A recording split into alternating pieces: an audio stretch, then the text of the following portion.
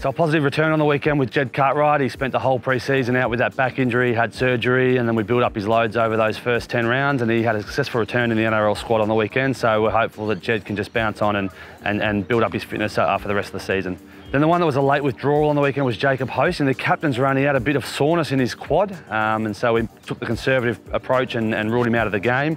He's since had a scan on that. The issue with the quads is sometimes you can have that real tendon involvement. It can come from sort of nowhere. He's been cleared of that. His scan showed a very, very slight strain in the muscle, so it's classed as a grade 1. We're expecting that'll keep him out 2 or 3 weeks.